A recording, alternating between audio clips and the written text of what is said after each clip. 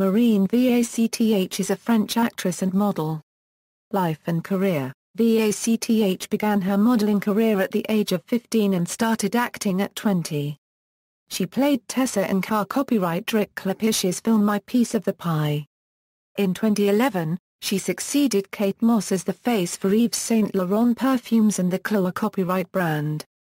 She lives in Paris with her boyfriend, photographer Paul Schmidt, and their son Henri, born in the spring of 2014.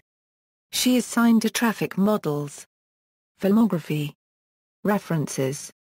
External links: Marine Vacth at the Internet Movie Database.